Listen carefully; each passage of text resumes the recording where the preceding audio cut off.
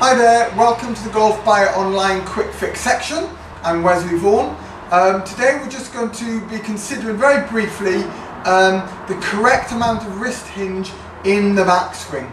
Now it's very important that we get a wrist hinge in the backswing, because what that will enable you to do is unhinge the wrists through the ball, through the shot, which will produce club head speed, giving you more power and ultimately a better golf shot. So first of all, let's establish the correct amount of wrist hinge and what position that will put the golf club in the backswing. So what we're looking to get is a good right angle position between the golf shaft and your left arm. If you're able to achieve this in the halfway stage of your backswing, you know that you have hinged the wrists correctly. Most golfers tend to get in this position, a 45-degree angle. This tells you that you've underhinged the wrists too much.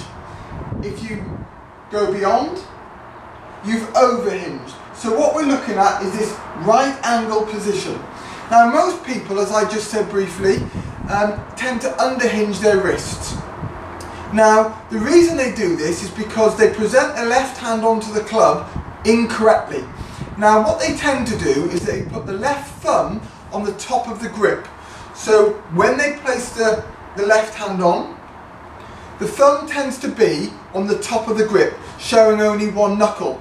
Now, the problem that we have here is that the wrists then are unable to move or hinge correctly. So, let me just demonstrate. So by keeping my left arm straight, now the thumb is on the top of the grip, I'm going to try and hinge the golf club upwards into a 90-degree position. Now that's as far as I can go, so that's only about 45 degrees. That's because the hand position hasn't allowed my wrists to hinge correctly. So the simple amendment we need to make is this. You take the left hand and you move it a little bit more to the right. So now your thumb is sitting just to the right of centre of the grip. You should see around about 2.5 knuckles on your left hand now. Now as I demonstrate again, by keeping the left arm straight, the thumb is sitting to the right of the grip, 2.5 knuckles showing. I'm now able to hinge the golf club into an upright position, a 90-degree angle. Quite comfortably, as you can see.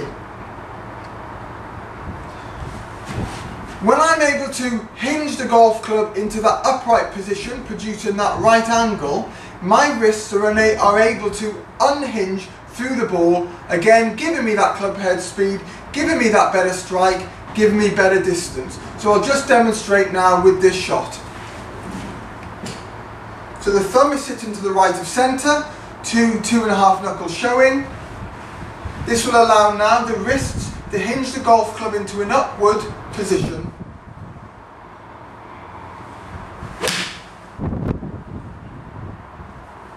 Now the wrists unhinge, giving me that club head speed, giving me that power.